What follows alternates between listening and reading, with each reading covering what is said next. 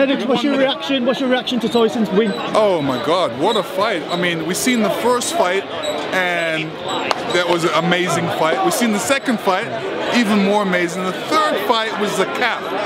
Great fight by both guys. Tyson Fury came out, obviously the victor, but tough back and forth, back and forth. I mean, you know, you could tell they both wanted it.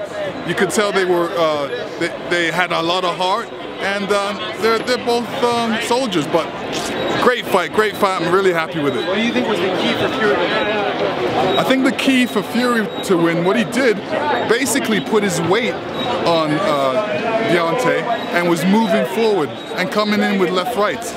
You told me about that, remember? Yeah. With Klitschko, and that's immediately I thought that. Okay, there you go. Do you think Lennox would beat Usyk? Oh, sorry, not Lennox. Do you think Tyson would beat Usyk? I think it would be a great fight. I think Tyson is really big, and he's, you know, 6'9".